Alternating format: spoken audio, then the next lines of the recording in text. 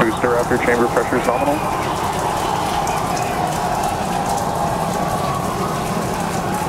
+33 seconds into the test flight of the inaugural Starship vehicle.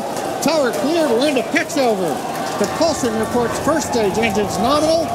What a sight from the ground cameras at Starbase. We're flying at twice the thrust of the Saturn V heading to space.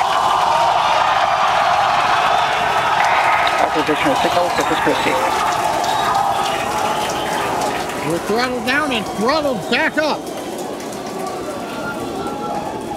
Going through the period of maximum aerodynamic pressure.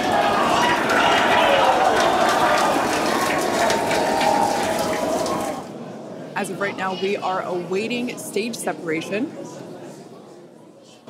where Starship should separate from the Super Heavy booster. Yeah, Kate, right now it looks like we saw the start of the flip, but obviously we're seeing from the ground cameras the entire Starship stack continuing to rotate. We should have had separation by now. Obviously, this is does not appear to be a nominal situation. Yeah, it does appear to be spinning, but I do want to remind everyone that everything after clearing the tower was icing on the cake.